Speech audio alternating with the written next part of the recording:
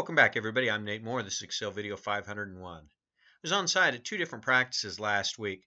I had appointments all day to sit down with different staff members and say, hey, how can we make your job more efficient, more effective? How can we do more with less and give you the tools you need to do a better job? Most of it was SQL Server, reports and emails. Some of it was Excel spreadsheets. There's a bunch of things I can do if I can get on site at your practice. I'd love to help you. What we're going to do today is build a new kind of chart called a bubble chart. And the easiest way to explain it is to show you what I'm doing. So let's play with our diabetes data set here. And let's say I want to compare my A1C levels. So we'll drag that down. Sure, we will drag that down.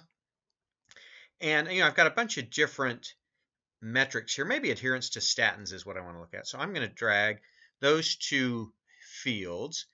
And right now I just have patient count. This is pretty small, so let's make it big so you can see once I do something to it.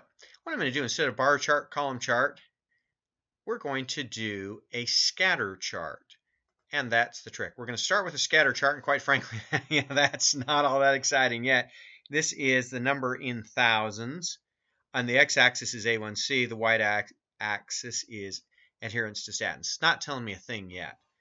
Let's say, well, maybe what I want to do is I want to see it by provider. So we'll put provider in the details section. And now I've got all these bubbles. And I think what we can do is let's filter and take some of the providers off just so that it's going to be easier to see. Let's put Dr. Beard in there. And there's Dr. Clayton. So they're clearly in a couple of different places. There's Dr. Jackson there toward the middle.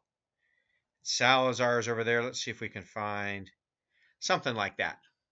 So now I've got 5 physicians, but again, I'm probably still not doing much to impress you. So what we're going to do now is we're going to add one more field, and here's where the magic comes. It's called size. And so what I'm going to do is I'm going to grab the patient ID, and this is going to, let's count the patient ID. So look what Excel's doing for me. It's drawing circles that show me the size, or if I hover, there's 5,500 patients here. Dr. Beard also has 5,500. So does Dr. Jackson. It's amazing what happens when you use random numbers to make up data. They all end up about the same on some of this. But what the size of the bubble is showing you is the number of patients. And then the x-axis is telling you the number of patients with an A1C. And these are the patients that are adhering to statins.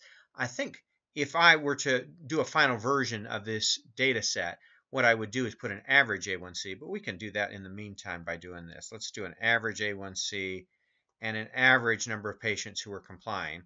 And so what I have here is Dr. Clayton, about 68% of his patients are compliant with the A1C measure, and about 54% are adhering to statins.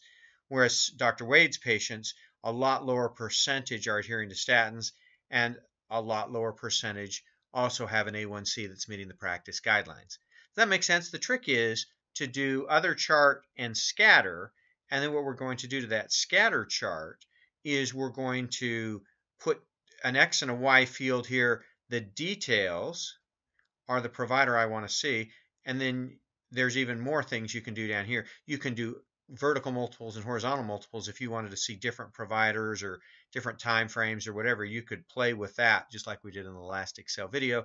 And there are a limited amount of title and data labels things you can do to tweak this chart. But the idea of being able to do a bubble chart where you can control the size with the number of patients and compare two variables is an interesting thing you can do, and it's available in Power View. Stay tuned. There's a couple of more chart-related things that you can only do Power View charts with. We'll do the next one in the next Excel video. Thanks for watching.